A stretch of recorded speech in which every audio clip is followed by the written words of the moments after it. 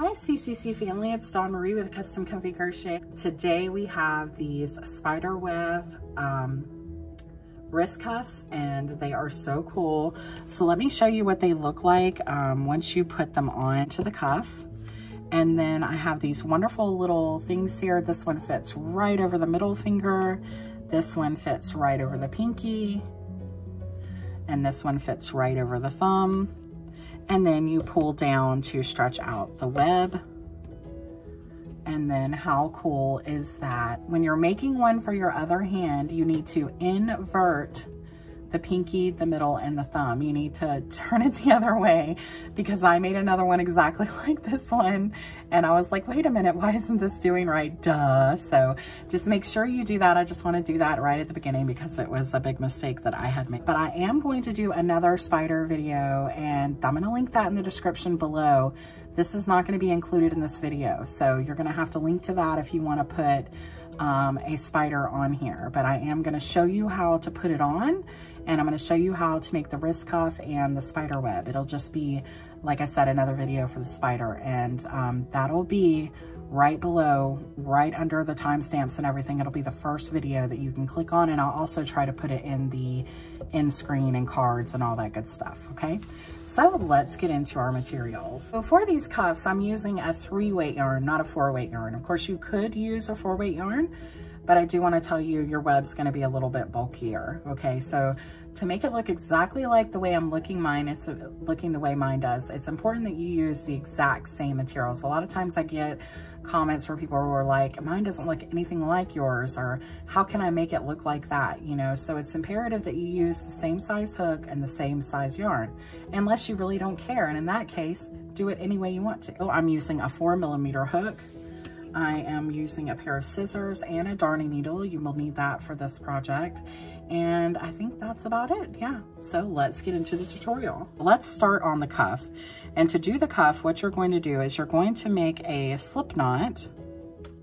You're going to chain 16. 1, 2, 3, 4, 5, 6, 7, 8, 9, 10, 11, 12, 13, 14, 15, and 16, okay? And then you're going to do a half double crochet in each stitch all the way down. So into the second stitch, you're going to yarn over, go into that stitch and do a half double crochet. And you're gonna do that in each stitch all the way down. I do want to take a minute while we're working these half double crochets down to ask you to please like, share, and subscribe. Hit that notify me bell below if you haven't already, and please share. That helps me more than anything. And if for any reason you're not familiar with the stitches we're using, or you're very, very new to crochet, then I have a beginner crochet video below that can help you, okay? So doing the half double crochets all the way down. By the time you get to the end, you will have 15 half double crochets. And that's because you went into the second chain from your hook. Okay, so we've just worked our last half double crochet. Now you're going to chain 1 and turn your work. And now you're going to be working into the back loop only. So you're going to be doing a half double crochet into the back loop. So to do that, you're going to yarn over. You're going to go right here into this first stitch, not the chain of 1, but into this first stitch. And you're going to be working in this back loop. Pull up and do a half double crochet. Then go into the back loop of your next stitch. Pull up and do a half double crochet. And in the back loop of the next, half double crochet. So just keep doing that all the way down. And that is literally how simple this cuff is. It's just a repeat of that. And it really depends on your wrist size. Some people have very small wrists, some have bigger. You could be making this for a child. So it's important that you think of that. I will say I have kind of, as you can tell, larger hands for a woman. So I did about 8 inches. I also did not want it to be tight. So 8 inches in length, but you might need to go smaller or you might need to go larger depending on who you're making this for. So we're just going to go all the way down here with these half double crochets.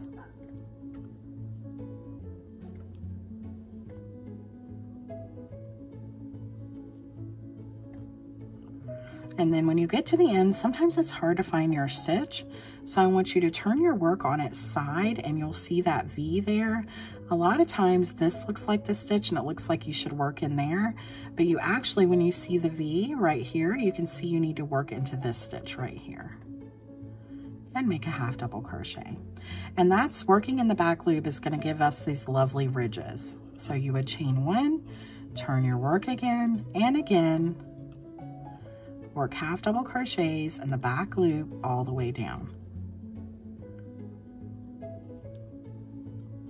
So you keep doing that until you get 8 inches or you get the size that you need for you.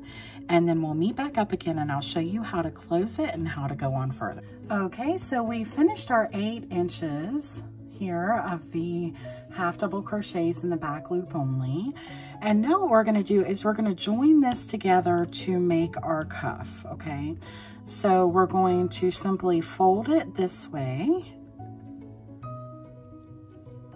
So what I'm going to do is I'm going to go right into my first stitch of this side. I'm going to pull my yarn through and do a slip stitch. Then I can pull that tight. I'm going to go into my next stitch and the next stitch on the next side, pull through and do a slip stitch. And again. And because we did the ridges, the half double crochet in the back loop only, when we go to turn this inside out, you're not going to be able to see this join.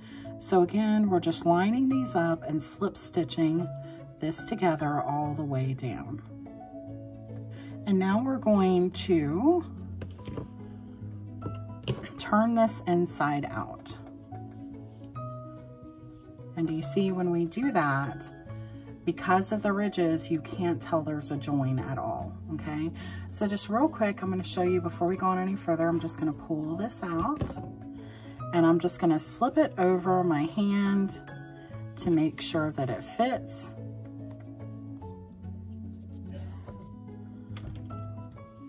And there you go. Now I want you to chain one and we're going to do 37 single crochets all the way around. And you know, it's one of those things where there's not really, you see the little holes and stuff that you can work into, but they're not exactly stitches per se, okay?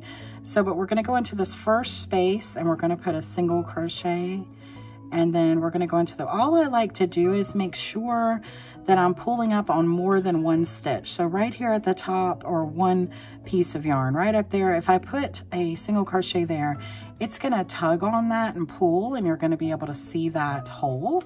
So what I would like to do is go down beneath it and pick up the other piece of yarn, so that way it's more sturdy. But again, we're gonna count to 37 as we go around. So that was 2, 3,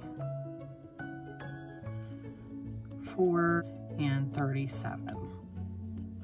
Okay, and right there you can see not the chain one, but where we did our first space, we're going to slip stitch right into there.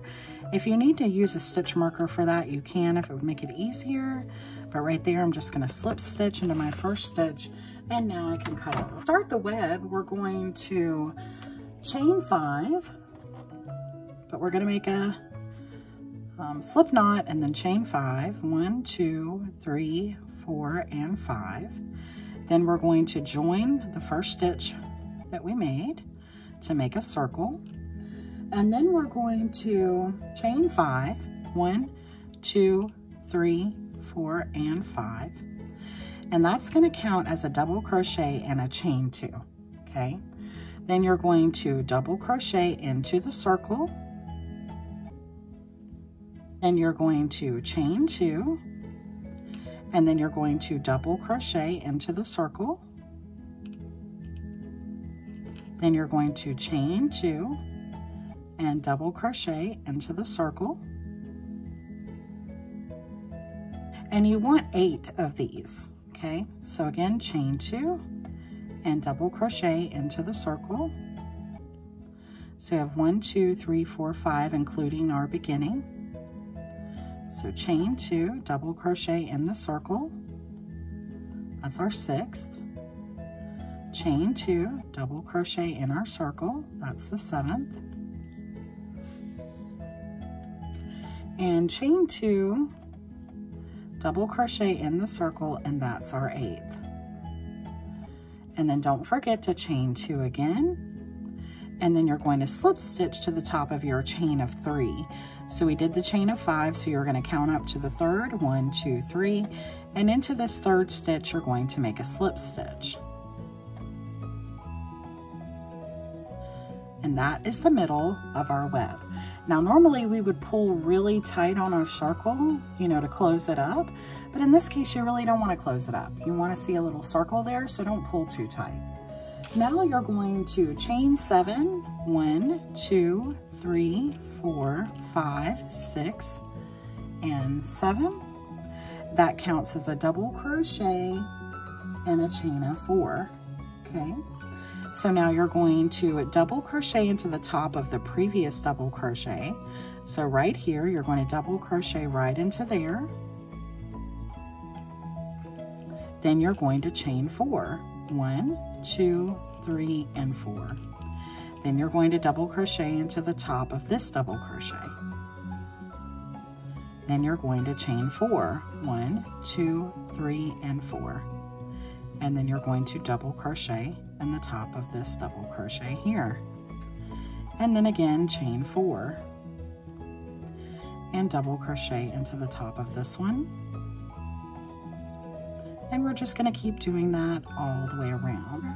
And then again, you're going to slip stitch to your 3rd chain up. 1, 2, 3. And now you're going to chain 9. 1, 2, 3, 4, 5, 6, 7, 8, and 9. That counts as a double crochet and a chain of 6. You're going to go right on top of the next of the double crochet, the next double crochet, and work a double crochet. And then you're going to chain 6. 1, 2, 3, 4, 5, and 6. And then double crochet into the top of this previous double crochet. And then again, chain 6. 1, 2, 3, 4, 5, and 6. And double crochet into the top of the next double crochet.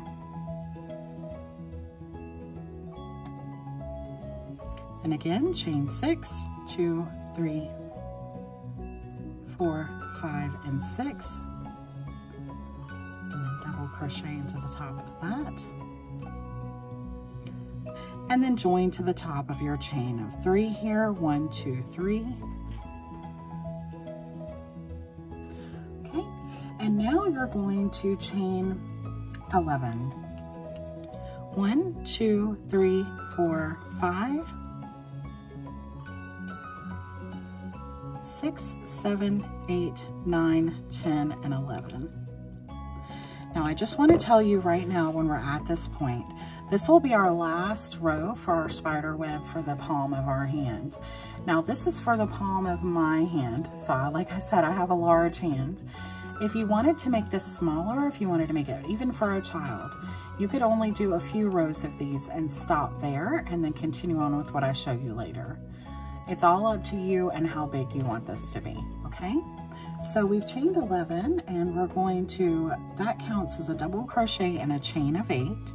So we're going to double crochet into the top of our next double crochet here. And then we're going to chain 8. 1, 2, 3, 4, 5, 6, 7, 8. And then we're going to double crochet into the top of our double crochet here. And again, chain 8, 2, 3, 4, 5, 6, 7, 8. And then we're going to double crochet into the top of here. And then I'm going to slip stitch to the top of this chain 3 right here.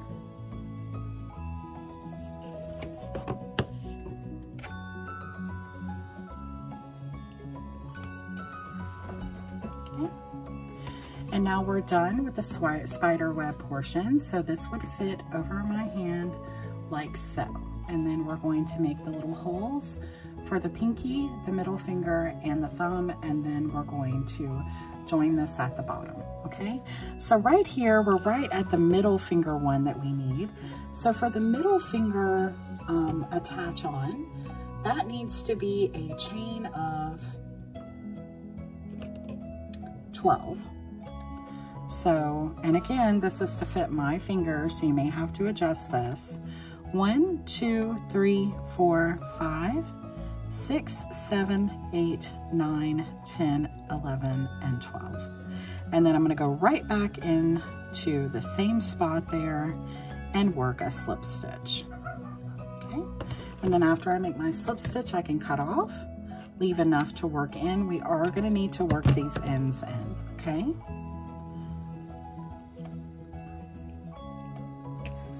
Then I'm going to go, I'll show you a finished one right here. I'm gonna go right over to this next double crochet right here, going this way, and that's where I'm gonna place my pinky, the part for my pinky. Okay, so I'm gonna put my hook right onto the top of there and bring in my white yarn with a chain 1. That chain 1 is not going to count towards my chain for my pinky. And then I want to chain 10 for the pinky. 1, 2, 3, 4, 5, 6, 7, 8, 9, and 10. And then we're going to go right back into the same space there that we brought in our yarn, do a slip stitch, and then cut off, leaving room to work that in. And then just pull through and pull tight. Now for the thumb, what we're going to do is we're going to go down into the middle. We're going to skip 1 and 2, go into the middle here. Place my hook right through there, bring my white yarn in again, chain 1 to hold. That doesn't count as part of our chain though. And then we're going to chain 14 for the thumb. 1, 2, 3, 4, 5, 6, 7, 8, 9, 10, 11, 12, 13, and 14. And then right back into the same spot, we're going to slip stitch to hold that together, cut off,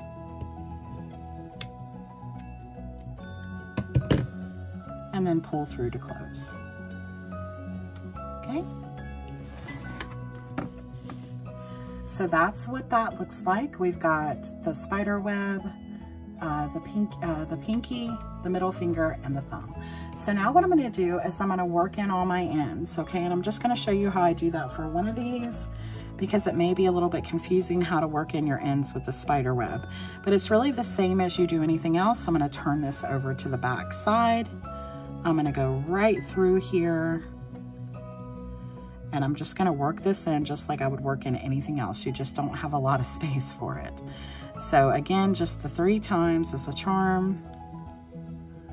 And I'm just gonna go all which ways and make sure that this stays in place.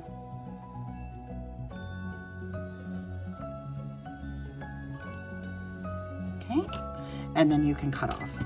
So go ahead and work your other ends in, and I'll meet you back in just a minute. What we're gonna be doing is we're going to be working around these 2 pieces right here, okay? So I'm just going to put it right there where that double crochet is, right underneath. It's gonna go to the front part against that, and then we're gonna hold that there with a stick pin. Right about 4 over, 1, 2, 3, 4. Right into this place right here. We're going to bring in our white yarn with a chain 1.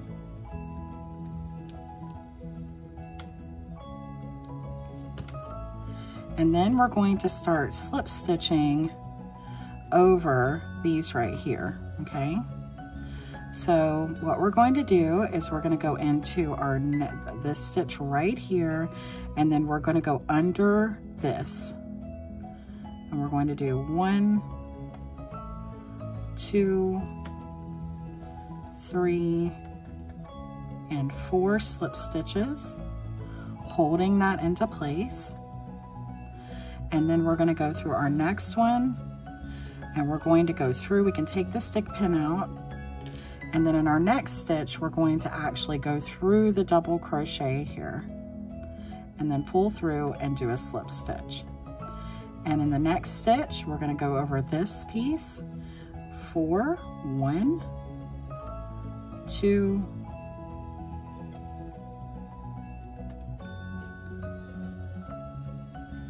3, and 4. Okay, and then that's what that looks like right there. We've got that all held place right there. And so now what you're going to do is you're just going to slip stitch around now, okay? But what I'd like to do is do probably at least one more stitch here. So I'm just going to do one more.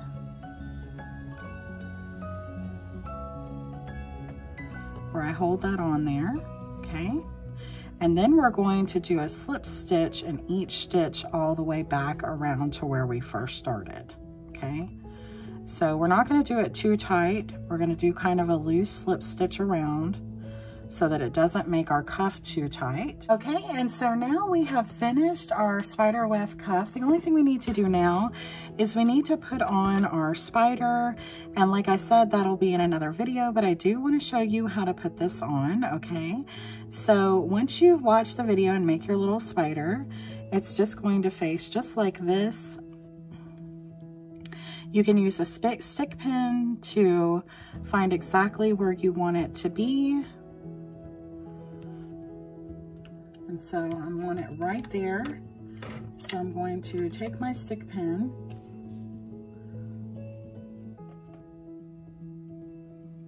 and I'm going to go right through the middle of this and to the other side here. Hopefully I'm catching it. I caught some yarn.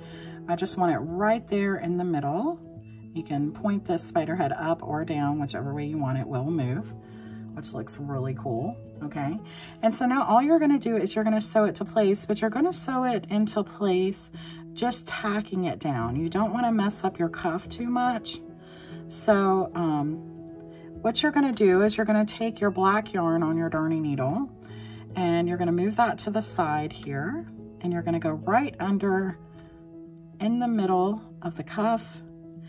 And you're just going to, and when I say tack, it means you're just gonna do a couple stitches to hold this in. So I'm gonna leave a little piece hanging in the middle there so I can tie that in, okay? And then I'm just gonna go right through the middle of the spider,